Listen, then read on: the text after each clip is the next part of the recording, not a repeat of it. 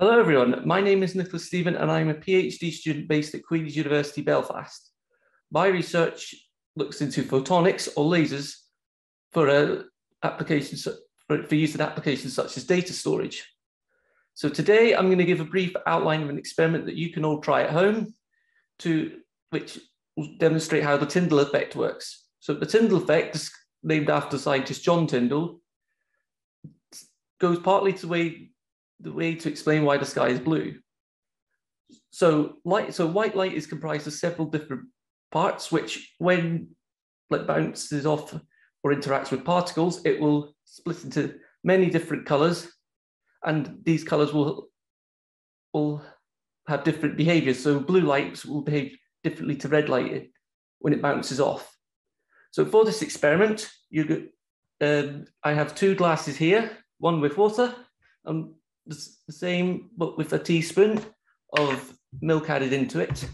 I also here have a torch, which is a white light torch to show, and I have a screen to show what happens when it travels through the glass. So for this, I'm going to need to darken the room, so I'll go and get that set up, and I'll see you in a second. Okay, so here I have the glass of water. So if I shine the torch into the glass, we can see here that the beam of light just travels straight through the glass. And on the screen over here, we can see that it lights up quite nicely in a straight line with the torch. And then if I take the torch further back, you can see how the light transparents straight through. So what happens now if I put particles like from a source such as milk into the glass?